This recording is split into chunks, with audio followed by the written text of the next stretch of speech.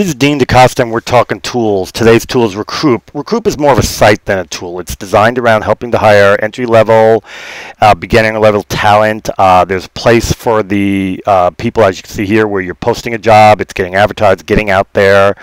It's a pay-per-click thing, so if no one visits, no big deal. If they click on it, it's usually because they're interested and they have the skill set you're looking for. Has a lot of other great information, as you can see down here. It goes to where the talent is hanging out as it relates to entry-level and beginning-level talent.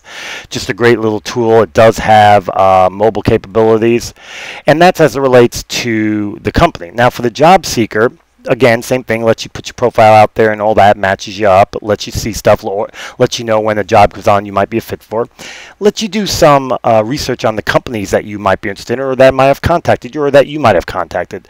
Just really good, helps you write cover letters. Just a really good tool for both the companies as well as the employers that can help you. And another tool in your tool belt, especially for entry-level startup talent.